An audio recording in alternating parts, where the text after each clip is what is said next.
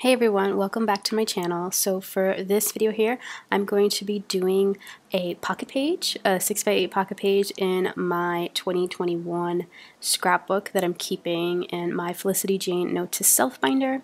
I'm only doing the page because I've had these cards and these photos tucked into the pockets for a while now, and I just haven't gotten around to like sitting down and actually building the page. And so the photos that I am documenting here are two of my guy's cats.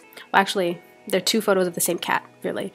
This is Ellie, and she absolutely loves me, and so I was able to take these photos the previous weekend.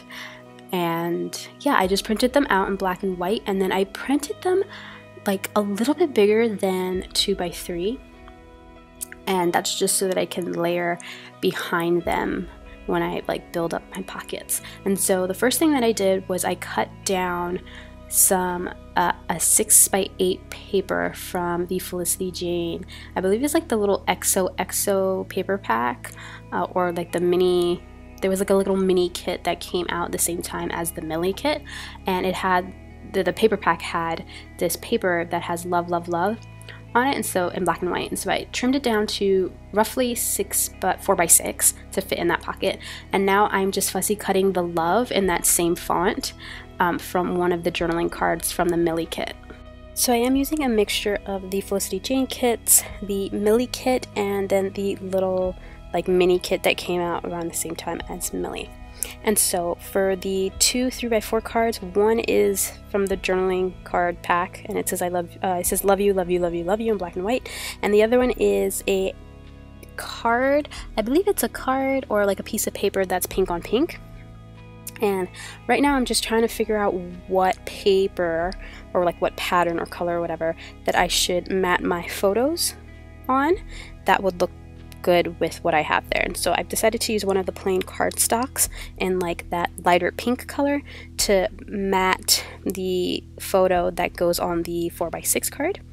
And I believe I also kind of layer up some white tissue paper, like some really crinkly white tissue paper behind that photo.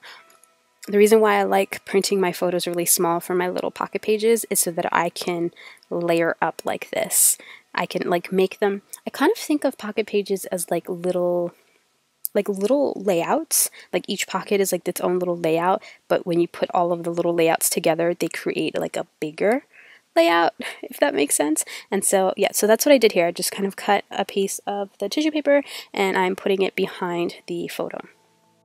And now I'm pulling out some of the embellishments just to figure out which ones I want to use and like how to kind of build up, I guess more so the 4x6 pocket, because right now I'm only doing this one page. There's going to be something completely different in my album on the left hand side, and so I really only have this page to work with. And so what I decided to do was to mount that love that I fussy cutted out of the card onto some foam to give it a little bit of dimension.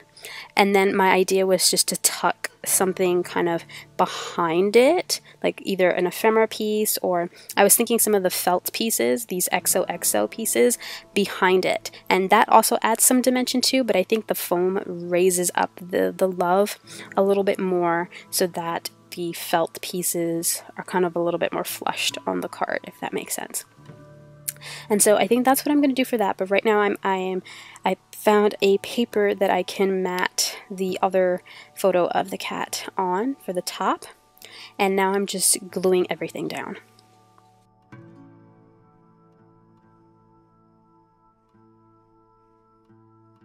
So for the 3x4 card with the photo on it, I've decided to use this. It's like a sagey green tab, and I think it says loved on it, like, or love. So I decided to put that there, to kind of sticking up, just to give that photo card a little something. I am going to keep the card that says love you, love you, love you completely blank. It's just going to be a filler. But that other card needed a little bit more embellishment. I glued down the XOXO little felt pieces there, and now you see that I'm adding the tab. And I think what I end up doing is just adding a little sticker or two onto that card, and I believe that's about it. Like, that's literally all I do on this page. I add the 2 little red hearts, and then I think I add another pink heart at some point to that bottom, the 4x6 card. And then, yeah, that's it. That's basically the page. It came out really quick, really simple. It's just the one page here. Here I have the close-up photos. I will leave all the links down below to the Millie kit and the little paper pack, extra paper pack in the Felicity Jane shop. And yeah, I really hope you enjoyed this very quick pocket page process here. Thank you so much for watching, and I will see you all next time. Bye!